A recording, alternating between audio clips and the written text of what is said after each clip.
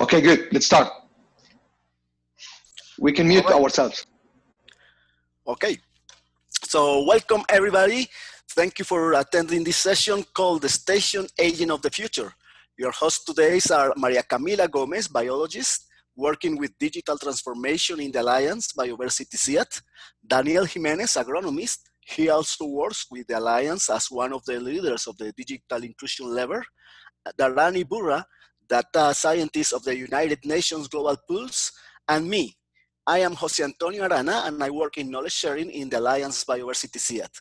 We want to invite you to think ahead about the role of the agricultural extension and advisory services in a world that every day becomes more digital, but at the same time struggle with challenges that defy the agri-food sector. So in this session, we ask you to explore with us the roadmap of the agronomists of the future, expanding the definition of a station far beyond productivity. For this, we need your participation. We propose you to exchange ideas and build together the profile of the station agent of the future. So feel free to share your thoughts and experiences. I'm going to leave you now with Maria Camila to explain us where this session comes from and what will be done with the information collected during it. Thanks again for being here. Enjoy.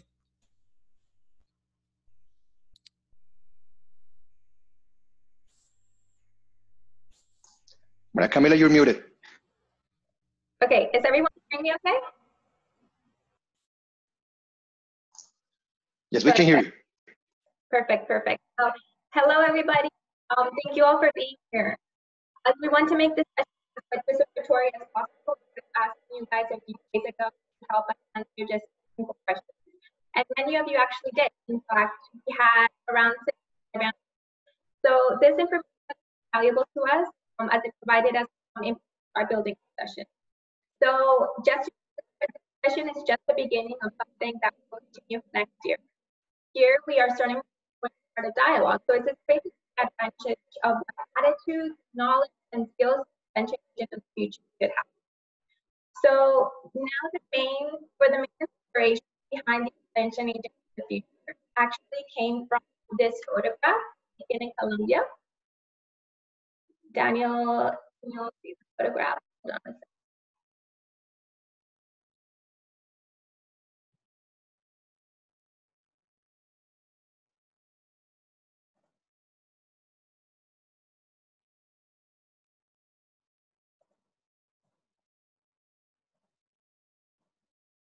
Perfect.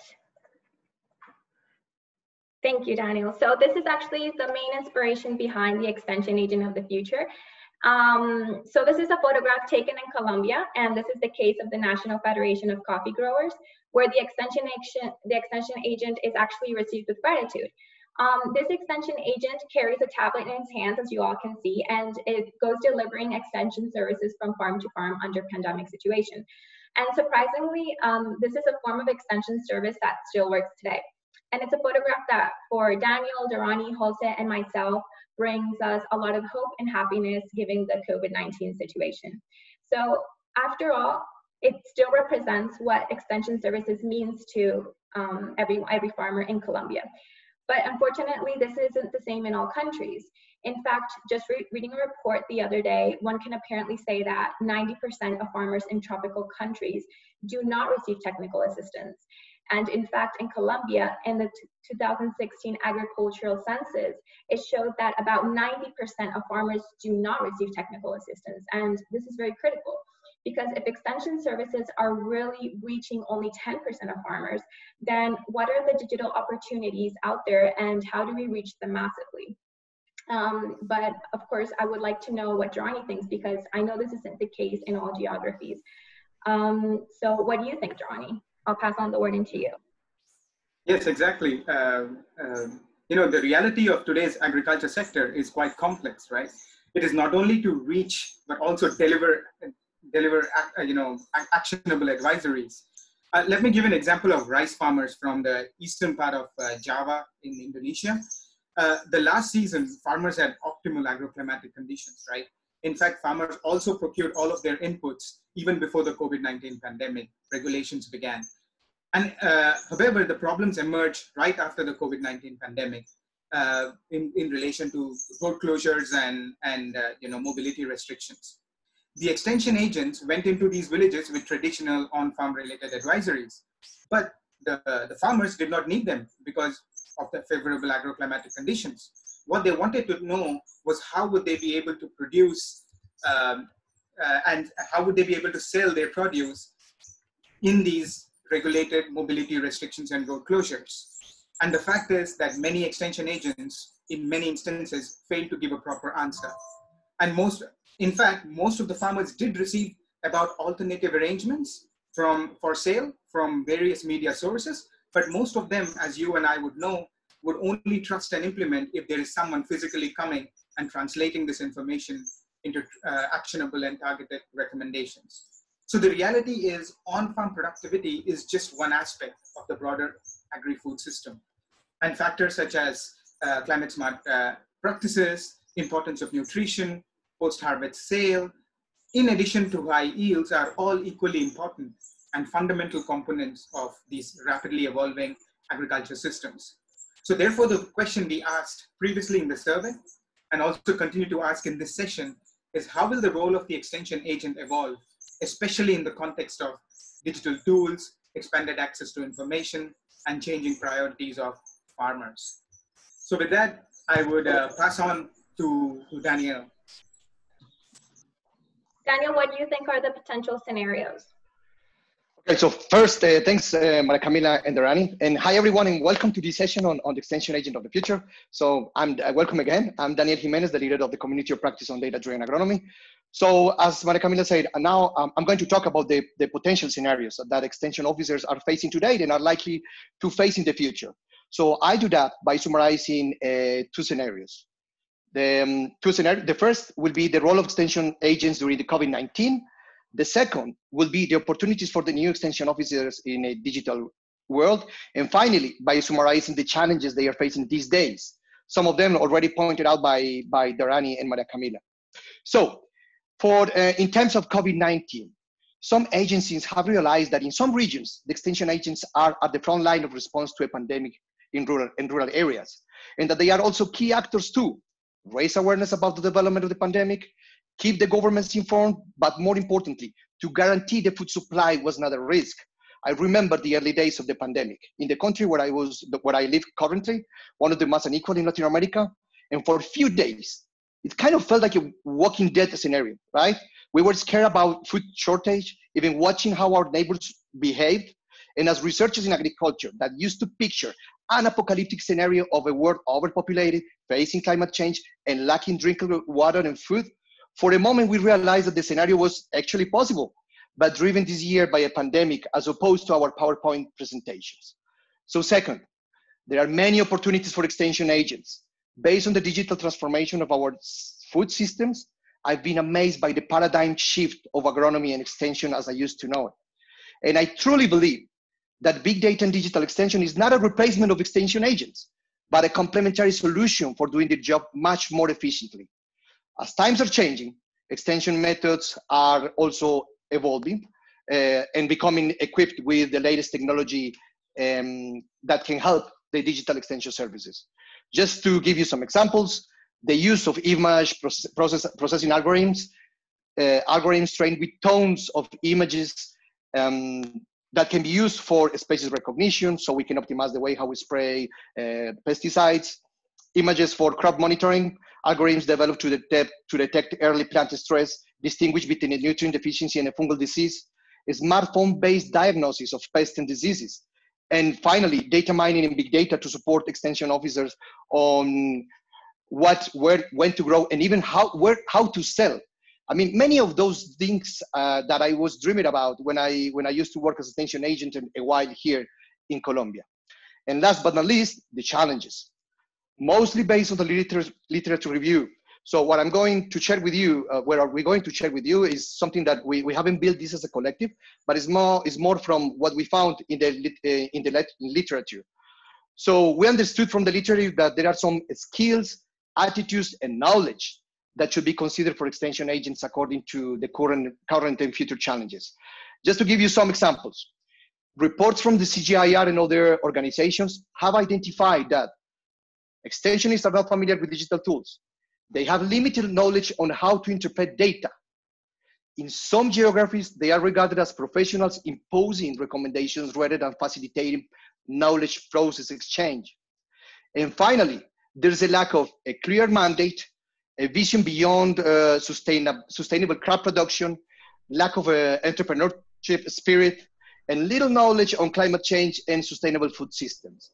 And this is very important for us working in the CGIAR, as we do research for development, and we can certainly play a key role providing solid science and responsible digital tools and products to be used by our end users. So in a nutshell, extension officers can act as heroes sometimes during the pandemic. They do have a lot of tools to make their work much more efficient, but in order to do that, we need to figure out how to unblock some current and future bottlenecks to make this happen.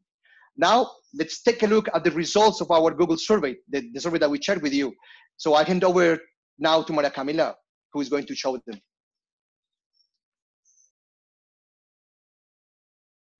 Thanks, Daniel. So we asked you guys if you can go to the future and see how the extension agent actually is and come back to the past. What would you guys consider that, what knowledge, attitudes, and skills would you consider strengthening, right, for that extension agent of the future to have? So we gathered 64 responses this morning, and our first question was, what knowledge would you suggest strengthening? And with 67%, most of you said that analytics, and with 62.5% ICTs. After this, we also have, as a suggested knowledge, smartphone-based diagnosis of crop pest diseases and artificial intelligence and robotics. What attitudes would you recommend to consider? And we had that it's very important that this extension agent of the future acts as a facilitator of knowledge exchange, has a broader vision beyond sustainable crop productivity, and considers inclusivity as the main attitudes that this extension agent of the future should have. And finally, what skills would you ask him or her to require? And we had an immense important into looking into holistic approach towards understanding the food system, right? And after this, we had that social communication skills is another key skill that this extension agent of the future should have, along with digital literacy. So having this into mind, Daniel, what do you think about this? Well, first, I think it is fantastic that we have more than 60 responses, right? So, I mean, in terms of knowledge, it seems like ICTs and analytics seem to be like a priority, right, in terms of knowledge. But those both, they probably can be in the same category, actually, right? I think analytics could be also part of ICTs. So it seems that we should emphasize on that in terms of knowledge. That also we need to consider as extension officers in the as the type of aptitude to act more as facilitator of knowledge exchange. And definitely in terms of skills, it seems that they do need to have more holistic approach, you know, in terms of extension services, and consider, for example, why not the umbrella food systems? So consider not only crop productivity, but also value change, food loss and waste, nutrition, etc. So this is great. So now this is the time. Well, we would love to hear from you.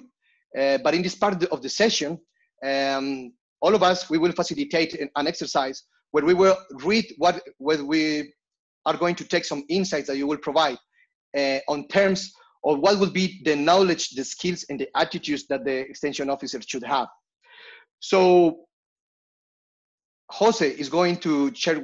Jose is already sharing the screen with us. So you see the sketch there with this potential extension officer in the future, right?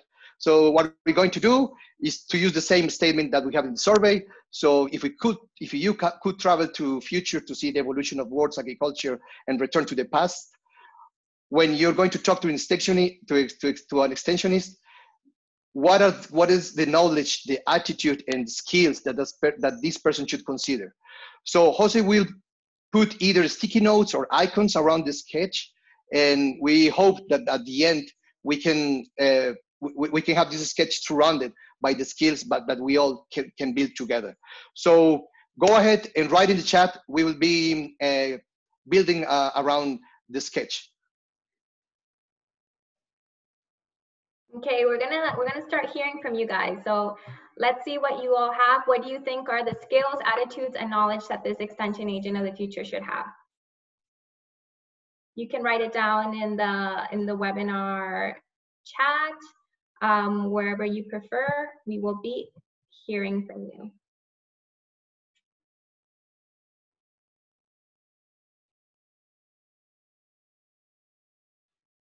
We have 62 attendees. Yeah, we need your responses, guys. Okay, we have one from Ana Maria. Knowledge in relation to food systems.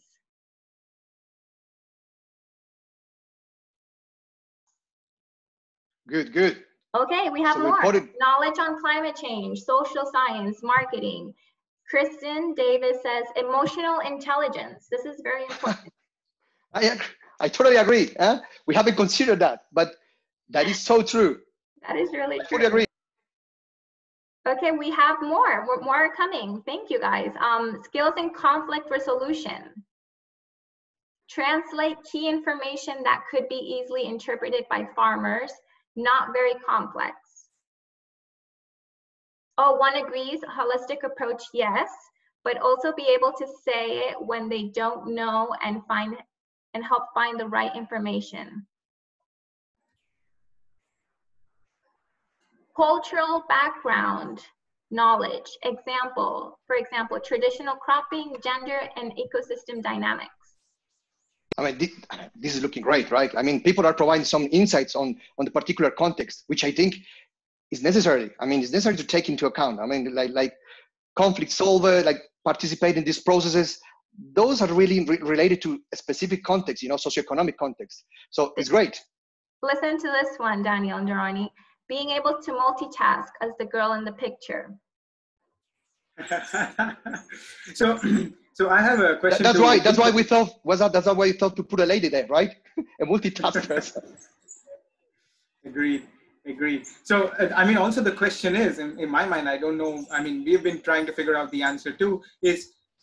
Does the extension agent need to have all knowledges, or do they need to stick to one knowledge but then have access to every other bits of information and pieces? So yeah, please comment on that too.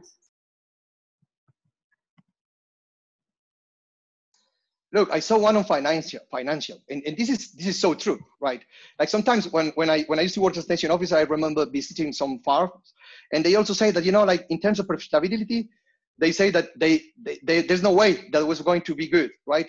But when you talk to those farmers, they don't know how much they do invest, right? So it's like so important to have that, right? It's just it looks simple for many of us, but it's so necessary. That's a great insight. Okay. What else is coming in? We have so many, but Daniel, I want to ask you, we can actually let attendees talk. Do you want, if someone wants to talk, they can raise their hand and we'll allow them to talk. Do you think that's a good idea? It's a really good idea. It's a really good idea. If someone wants to talk, go right ahead. But I'll be saying more. Open to adopting digital tools. Trustworthy data and information and communicate them to the right places and right time. Oh, Kristen Davis is going to talk. Okay. Kristen, can you hear us?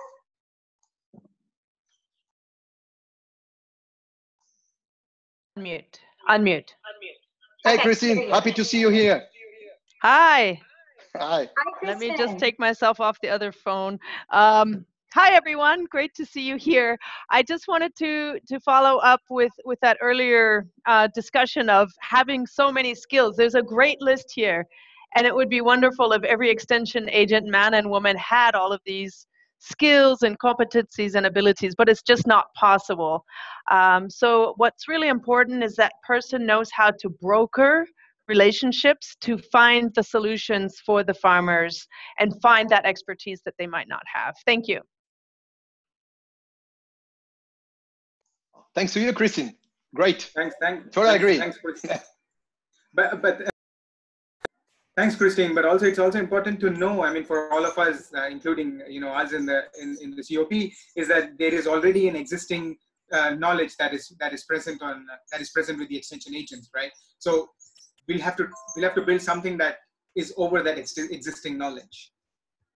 Yeah, but at the same time, we saw in the opening this morning, right, the professor from the University of Florida, and she was talking, about the long history in agriculture, in the agriculture research for development, and like multidisciplinarity. It's so key also, right? Like it's not that we are trying to create a super extension agent, like the same happened in data science, right? When we're trying to have this person, the data unicorn, the people that can do so many things at the same time. But at the end, we realize that we gain more by working as a team, right, with different disciplines that pretend to have all of this knowledge. Okay. Oh, we have another one. We have another person that wants to talk. Can you hear us?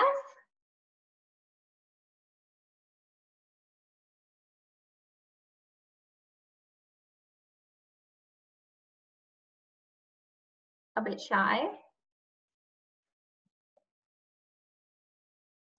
Yusama, can you hear us? Okay, well, we have him or her into. Okay, it's good. We listen. There was an interesting comment from Andy on AI-based assistance, and I would like to know people's thoughts on this. Does it always have to be human, or can it be an AI-based service? Good. So we listened already to Christine, Andy, both scientists, a lady. What about, is there any extensionist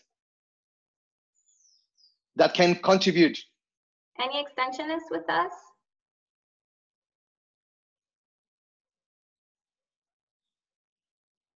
Okay, we can also write down attitudes or skills. So if anyone has any attitudes or skills that they consider strengthening for the extension agent of the futures that should have, please write them down. We also would love to hear from youth, from, I mean, why not? Farmers, if they are. Tony's gonna talk. Hi, Tony.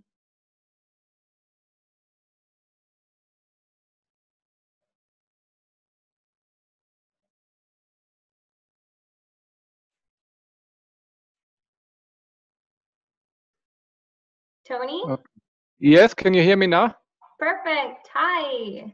Hi, sorry, it was a few clicks until I was unmuted. Yeah, thanks for the opportunity. It's a very interesting talk, and I want to come in from a background that I'm not agriculturist. I'm more coming from an economist background, business admin as well. And we started to talk to extension officers in Zambia a couple of years ago.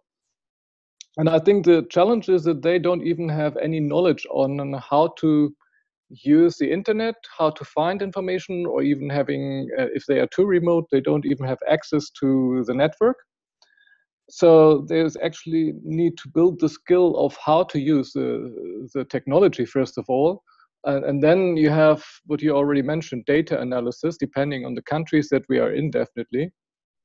And one thing that was also mentioned earlier today in the opening session is we have all these nice solutions. We don't need to ideate anything new, but we need to make sure that it reaches the extension officers and the farmers. So that's what I put in my comment earlier. How can we build a repository where we find information, from my perspective, in a curated way? Because if you go onto any search engine, you always need to know what you're looking for. But if you don't know the words or the exact term, could we organize it in a different way? And that's what we tried to do with the prototype, but we have not the agricultural knowledge, so we would need agriculturists to come in and say, okay, how do we organize information and how do we make it available? And the extension officers were very interested in such an approach that helps them to find actually solutions to the problems that they have without having to search all the net or having to know everything, because that's just impossible, as was mentioned earlier here as well. Oh, thank you, Tony. Thank you. And we agree. And you know, like you're mentioning something that is very important, and it's also, I mean, we already mentioned that there is a lack of, you know, familiarity with digital tools in the extension offices that we know too, and we should work on that. But you also mentioned something about, you know, how can we build repositories and all of that. And that's precisely, you know, what we have the CGIAR platform, right? As Brian King said in the opening, is also to make the data findable, usable, accessible, and interoperable, right? We call it FAIR, findable, accessible, interoperable, and reusable. So this is what we're trying to do, and you're absolutely right. How we can make sure that these type of things get in the hands of our extension officers. And this is very important for the CGIAR too, right? Because we're doing research for development, and as I said before, it's kind of our role, and it's more like we're well placed in order to provide that solid science behind those tools, and also to show which tools are more responsible, right? And which tools are working best depending on a specific context. So thank you for your insight.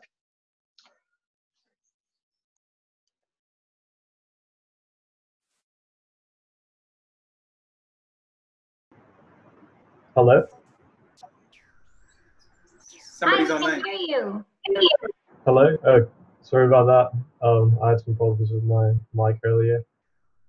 No worries. But yeah, I just wanted to say, I think an extension agent today should have like, I think really good contextual knowledge of like the problems that are like priorities in the place they're working. So for example, in like Sri Lanka, where I'm from, I know a big problem is that farmers can't like get their fruits or their produce to market before they go bad, or like, but whereas in parts of Kenya, I think they have like poor connectivity, like for internet and phones. So the issue there would be like how to implement like digital tools that would work around those problems. So I think like contextual knowledge is pretty important.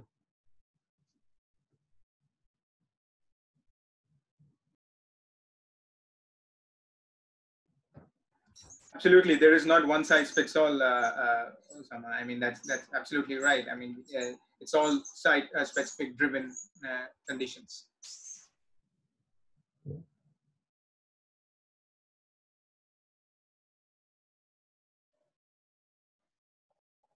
Okay. I'm surprised that nobody has talked about extension agents being data collectors for CG researchers. I'm surprised too. I'm scrolling down and I see so many people responding. It's amazing. And I see our Jamboard is getting filled up, which is really nice too.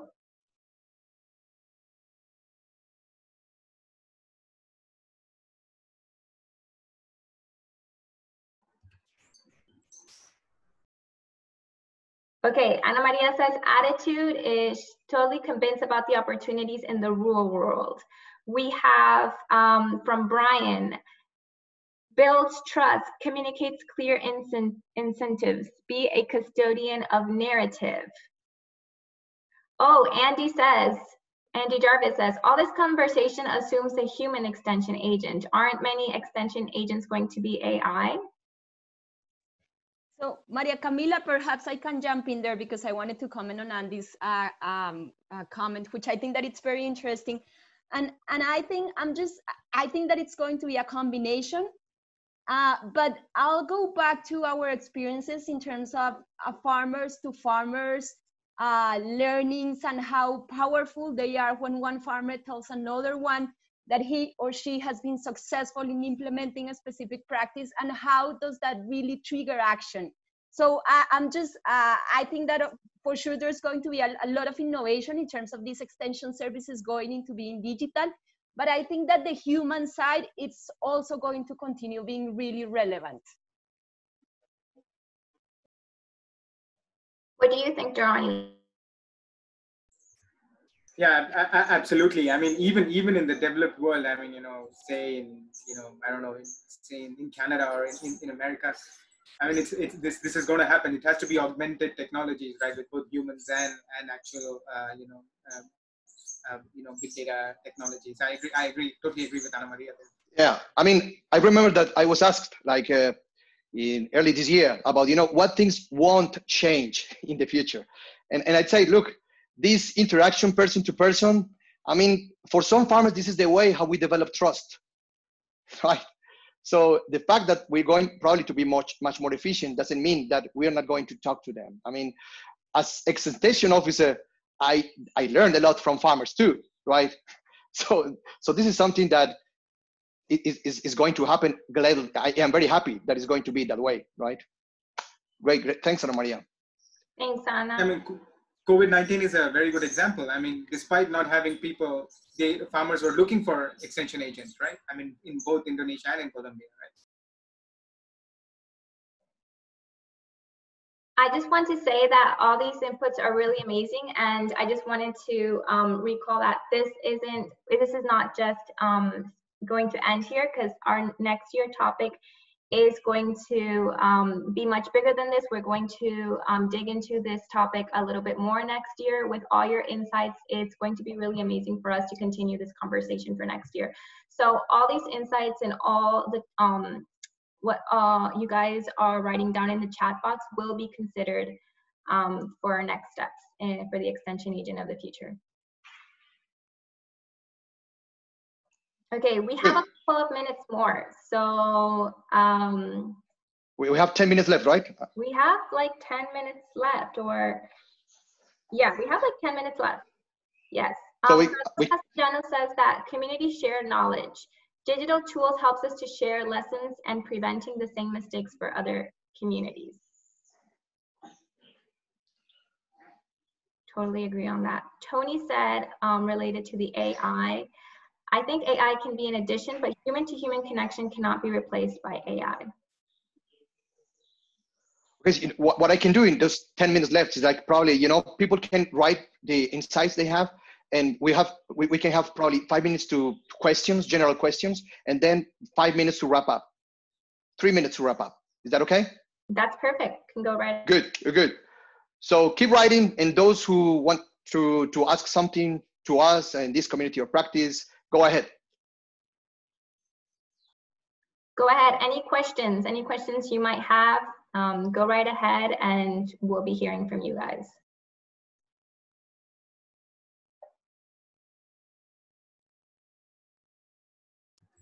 How can we make older farmers to adopt the e-extension service, asks Innocent. Absolutely, that's a very good question, right? And in fact, I in my mind, I was always thinking that farmers will never adopt, digital technologies. They'll still rely on only people. But I have seen in some parts in Cambodia, for example, where old farmers who are more business oriented were actually using these digital tools. I was surprised, except yes.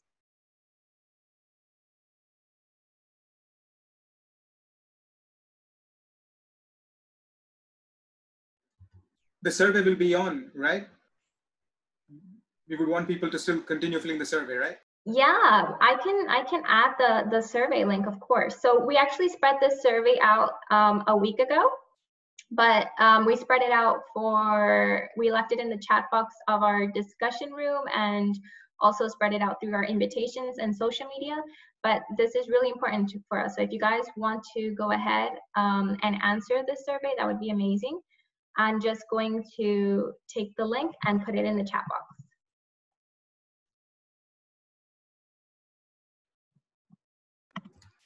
It will be extremely important for you to fill this survey, because then it will devise the work plan for the next year for this community of practice. Thank you, everyone. Okay, Carlos Castellanos asks, what successful cases have you heard about, examples about extensionists using digital tools, and why were successful?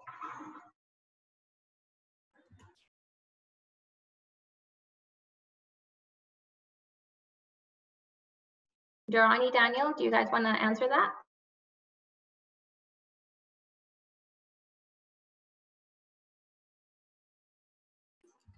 Daniel, you want to go ahead first?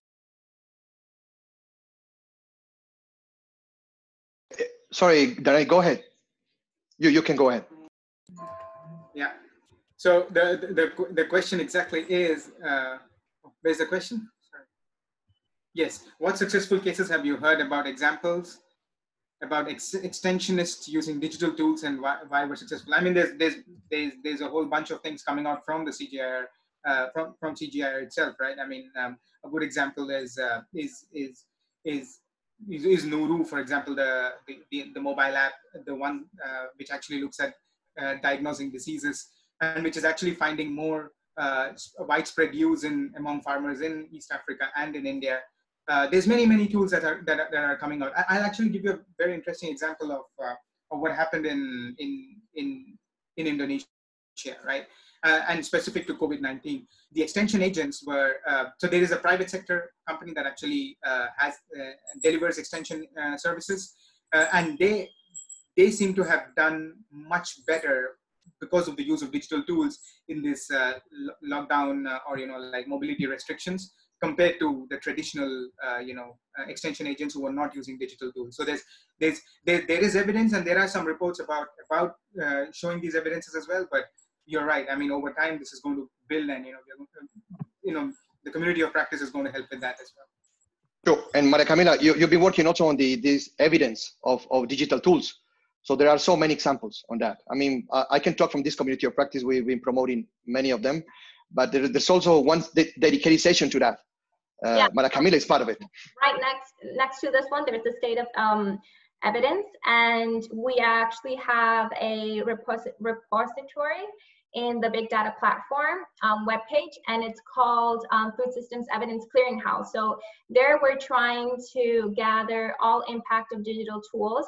And so if you have a case, any case, and you want to submit that impact, you can just go right ahead. I'm also going to write down the link here. So you guys can see this too. But there's right next to this session, and there's a session called the State of the Evidence. So if you guys want to listen to that one too, you're more than welcome to. So there's actually there are a lot of comments about or questions about what about places which have low connectivity? How is digital extension going to help there? Comments on that?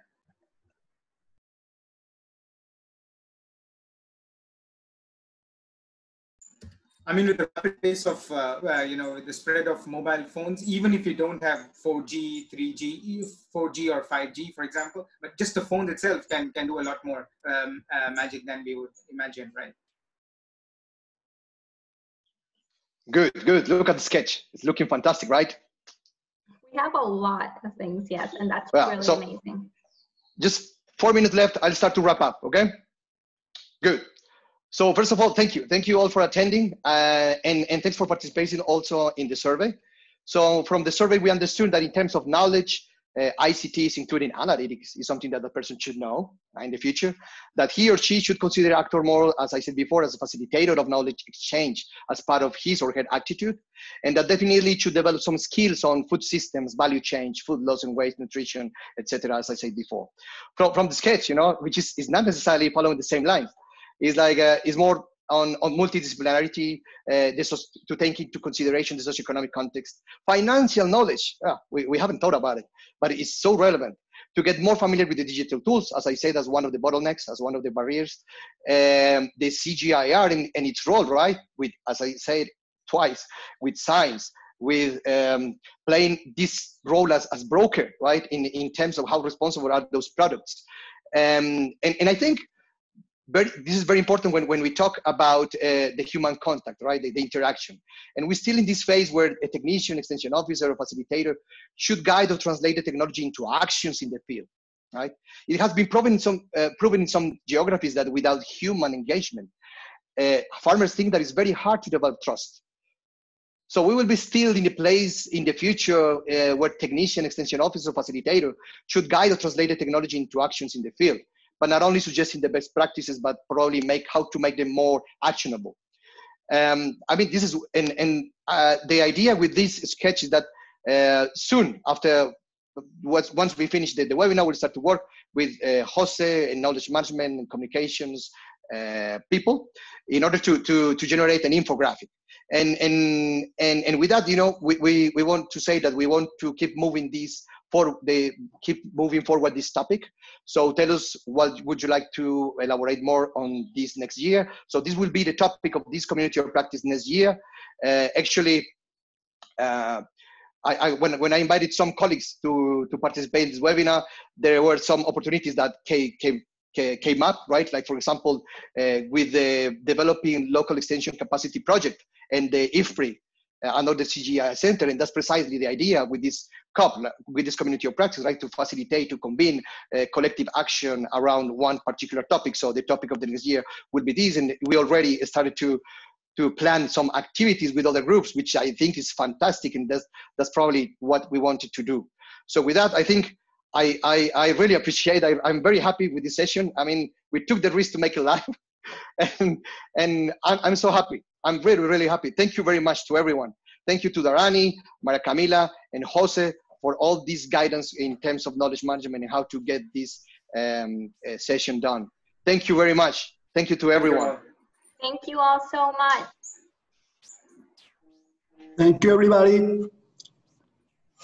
Good job, guys. Ciao, ciao.